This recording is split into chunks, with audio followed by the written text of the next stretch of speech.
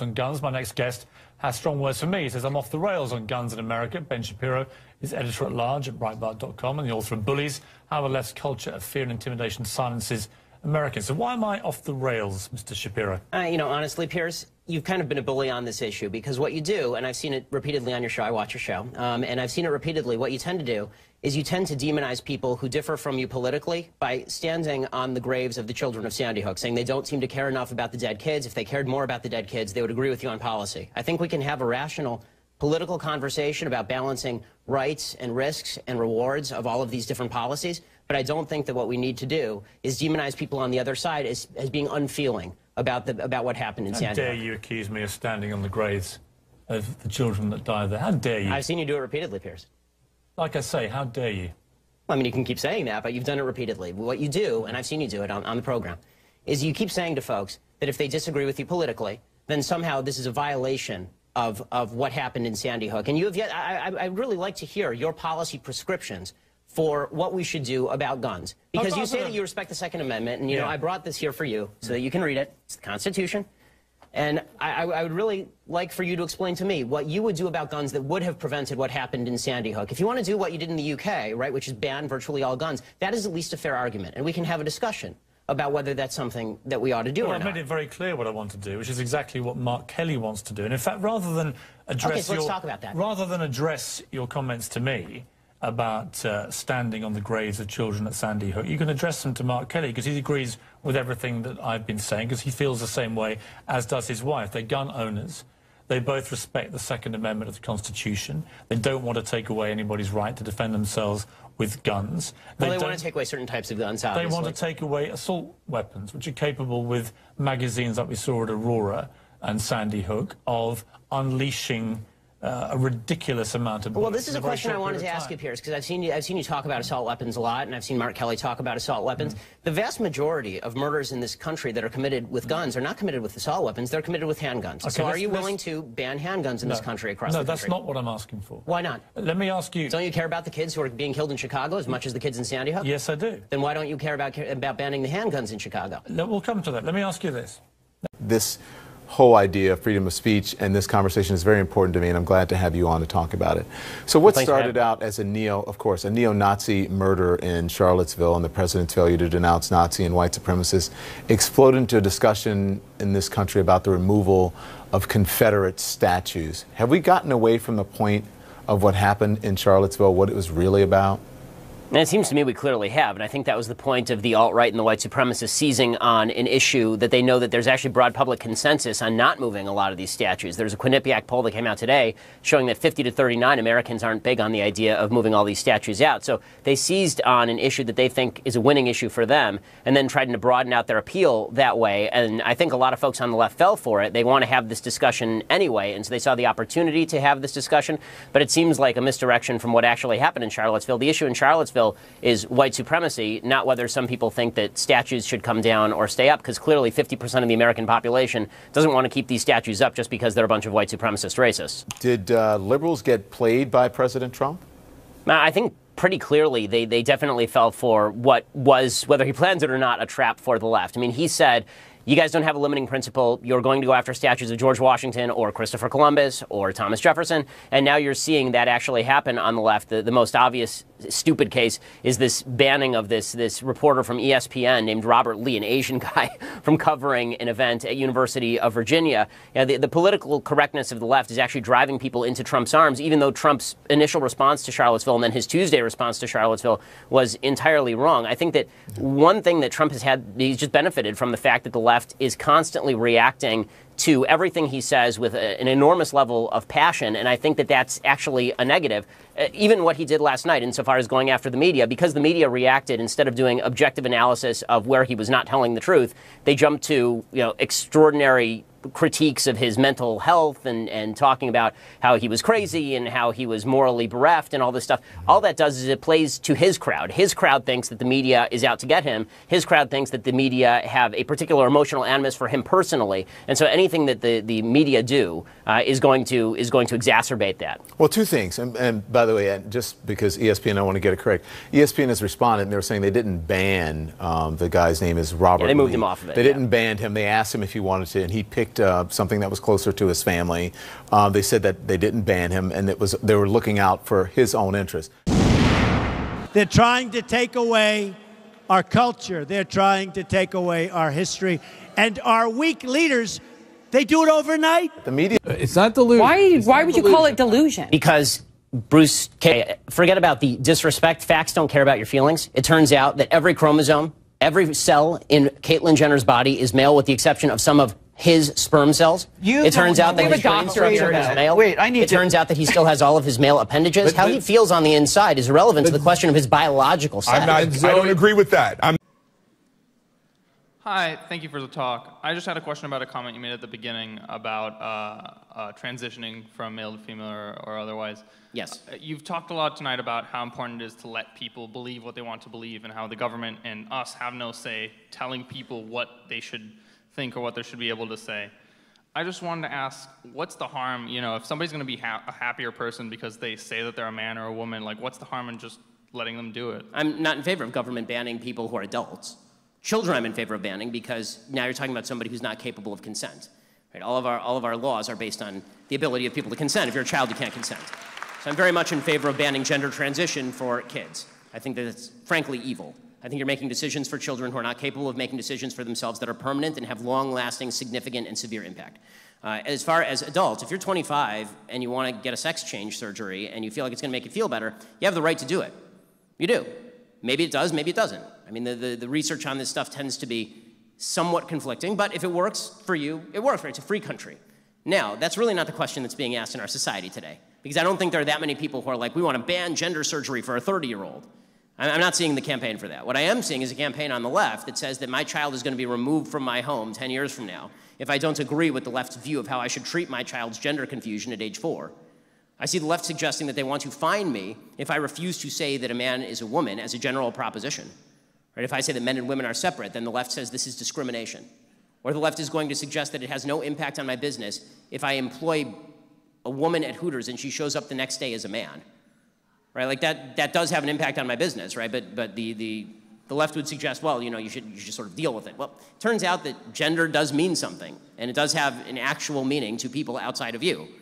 I'm not going to go along with the general societal willingness to rewrite basic facets of human nature and human biology, and frankly, mammalian biology, in order to suggest that a delusion is true. Now, if the best thing for the person is for the person they can't change what they're thinking, there's no way for them to get out of it, they want to change their body so they feel that it is more in line with what they're thinking, more power to them, that's their problem. And as I've said before, by the way, I've said this 1,000 times and everybody on the left automatically ignores it, of course.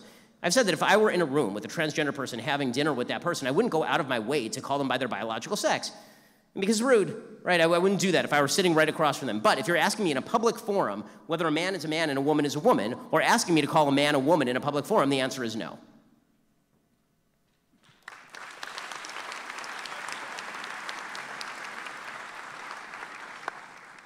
I want to hear. No, it's okay. It's okay. I want to hear. Let's at least hear the argument. Okay, so let's hear it. Let's hear it. Go. What? He wants to hear me. I do want to hear it. It's fine. Let him go. Let's hear it. Come on. So explain how that's woke. So I mean, the whole thing is like, let's see. So during Silent Cal, Calvin Coolidge's administration, do you know about like the Great Mississippi Flood back in the 1930s? I understand that American history is filled with racial evil. Yeah. And that causes some intergenerational trauma, which affects people's ability to be, so let me effective, things like that. Fine. So let me ask you a question. Yeah. So if the idea is that history has consequences, of course that's true.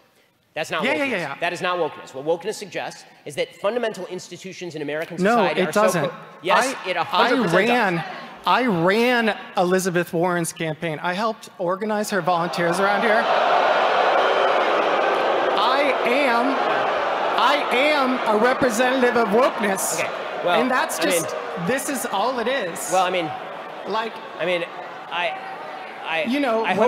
I went to go get my first tattoo, the guy had lightning bolts and 88s tattooed on his neck. And as a Jewish person, that's really messed up. It's basically a threat. There are racist people who exist. The argument that you're making, and I'm going to close with this because this is going in weird directions, and I don't really want to. No, it's not I going don't. in a I don't weird really direction. want to. Just hold up a second. I let you get out your arguments, and now it's time for me to respond because I let you say the full argument. Okay, I'll let you respond, but no, not but. Now's my turn.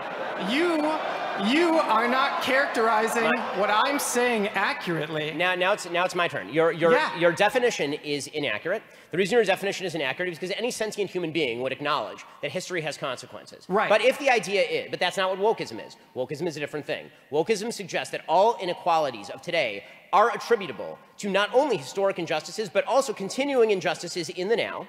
And that all disparity is attributable to discrimination. Like that, but a conservative. Not just that. A conservative is the only person. And I want to know why. Why is it that conservatives are the only people who define it like that?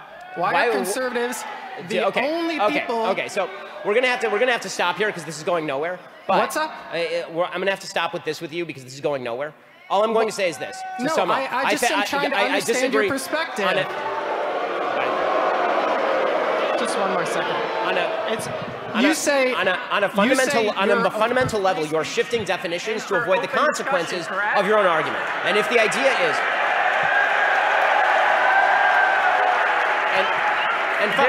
final point, if you are going to hold on, if you are also, just final point to sum up there. Hi. So in 2016, you tweeted out a list of 20 people that you called alt-right or alt-right friendly. It included Ron Paul, Pat Buchanan, Ann Coulter, and even Donald Trump. Recently, you gave a speech at Stanford about Nick Fuentes, who you called an alt-right lead influencer. My question is this. It seems like conservatives like you, like Charlie Kirk, like Dan Crenshaw, feel threatened by America First conservatives and America First ideas. Is this why you're smearing them as alt-right, racist, homophobic, and all these other things instead of actually addressing their ideas and debating them? So first of all, I'm happy to address any ideas. I'm not happy to debate somebody who has joked about murdering me. That's Fuentes. As far as some of the other people who are mentioned, obviously, when I say alt-right or alt-right adjacent, you'd have to date the tweet. So back in 2016, the fact of the matter is that people like Ron Paul, who has a long history of extremism, if you go back and you read the Ron Paul letters, there's a fair bit of anti-Semitism and racism in them. If you look at Donald Trump, who I said overtly in 2016, flirted with the alt-right because he did in April and May of 2016. That was a dated tweet. If you're going to date the tweet to 2016, you actually have to date the tweet to 2016, not to yesterday, because things change. Donald Trump, thank God, has forcibly expelled many of the people who are alt-right adjacent, like Steve Bannon, from his administration, which is a very, very good thing. As far as the idea that I'm somehow refusing to debate lower levels of immigration, that is obviously untrue. You can go watch an hour-long interview that I did with the aforementioned Ann Coulter back before 2016 about a book she did on immigration. It's all about lowering levels of immigration. If we're talking about tariffs, happy to have that conversation. I had it with Tucker Carlson. If you're talking about a more isolationist foreign policy, I've had that conversation with many, many people. I said this in my speech at Stanford, which people are willfully ignoring. I'm not arguing that people who hold those views are quote-unquote alt-right. The alt-right is a very specific viewpoint that sees the problem in America as a problem of demographics, that suggests that white nationalism is the answer to that problem, that suggests that the problem with immigration is not a problem of culture or assimilation. The problem in America is a problem of what race the people are who are coming into the country. That is not a point of view that is even within the realm of sort of the paleocon viewpoint. That is a point of view that is actively alt-right. So the alt-right does have a definition, and I tried to be as specific about that definition as possible at Stanford University. If you want to ask a follow-up, that's fine. Well, first of all, Nick Fuentes is not a white nationalist. He's an America First conservative. He literally has a show every night called America First.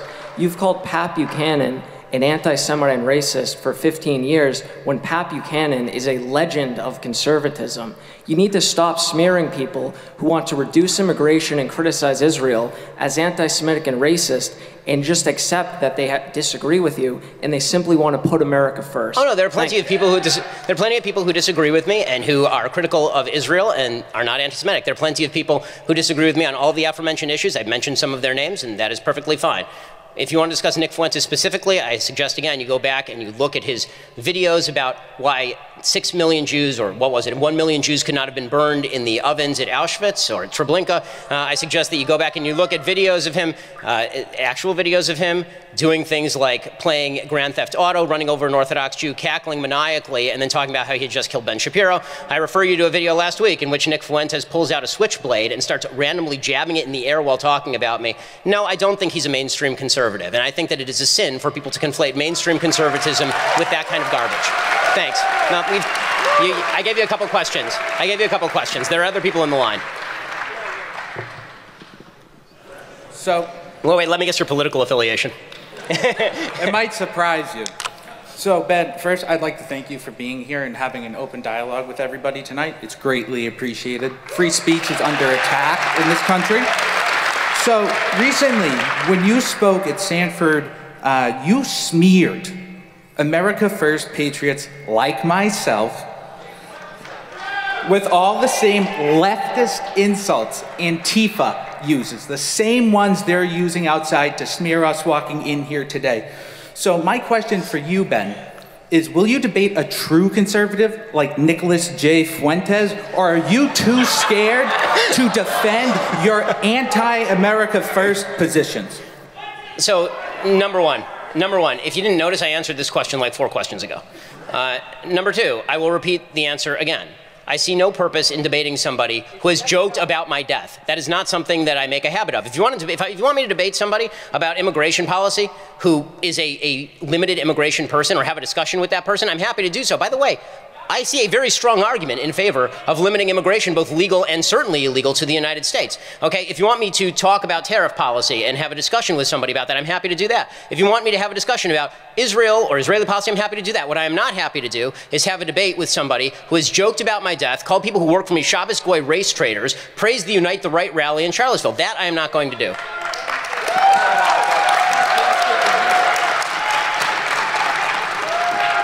And by the way, you can get, like, I'm not going to stop anybody from asking questions, but if you keep asking the same question, you're going to keep getting the same answer. So.